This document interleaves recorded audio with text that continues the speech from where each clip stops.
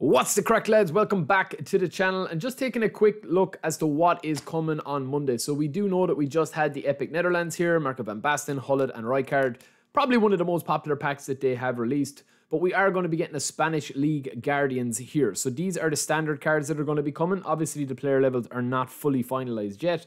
And we also know that we're going to be getting these legends, Edmilson, Roberto Carlos, and Albert Ferrer, right? So I think the main thing now is that, you know, until the December update, I think we're just going to get kind of, you know, cards on a Monday every week, right? We have Edge crossing Roberto Carlos and we have Fortress Edmilson. I know a lot of people are really looking forward to Carlos that haven't got him, especially as a double booster.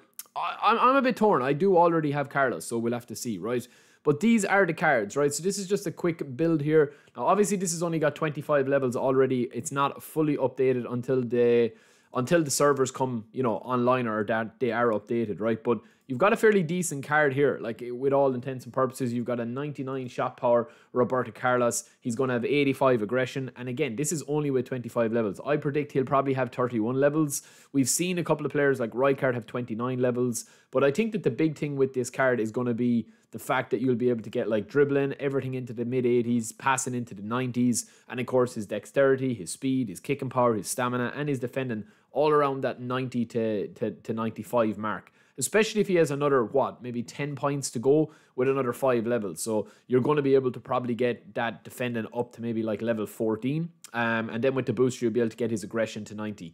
Now, he also has, with the player skills, he's edge crossing here. He's got blocker as well on this card. I do think that this card is going to be really, really nice. Long range shooting, rising shot, first time shot, and of course, long throw, outside curler, and pinpoint crossing. It's going to be a very nice left back, an attacking or offensive left back that can also play left midfield as well. As for Edmilson, right, so I didn't really get too excited about Edmilson before I looked at his card, but I do think that he is going to be a very solid performer. He's down as an anchorman, and of course, he is going to have Fortress. Now, Fortress only kind of like works if you have a lead in the first half going into the second half. So if you're 1-0 up or 2-1 up, you will get a boost to players' defensive stats.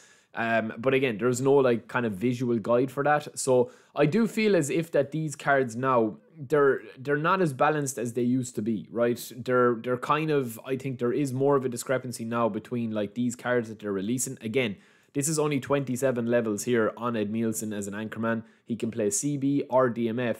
But even at that, he's going to have 90 speed. And of course, he's going to have the defensive awareness 99, tackling 95. You're going to have all his defensive stats easily into the 90s while still having his physical contact, his jump, his speed, and his kicking power and acceleration all around a nice threshold for a CB or a DMF.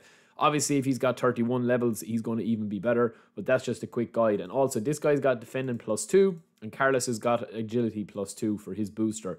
And then last but not least, we have Albert Ferrer, who on first inspection doesn't look like he will be that good. But when you look at his stats, especially if he has 31, 32, 33 levels, I mean, if he has 33 levels, it's over because he's going to pretty much have every single stat into the 99. Like, you'll have all your defensive stats 99 while still having here a 95 speed, 90 rated acceleration type player. And of course, you can put the double booster on him then as well to get that jump in physical contact to 90 and 85. It's ridiculous. The only thing he's weak on is heading here. But again, that's not a huge deal for a card like this that looks to be Cannavaro-esque. That's basically what he's going to look like. And again, the player skills. He doesn't have any of the special ones, but he does have one-touch pass, man marking, interception, blocker, slide and tackle, acrobatic clearance, and fighting spirit. The only thing you'd need to give him is aerial superiority. So let me know what you guys think. That's just a quick look as to what is coming Monday. Will you spin, or are you kind of over the cards and looking for a big gameplay update now? Because I know I am kind of looking forward to the December update. So let me know in the comments below. Any hype there at all?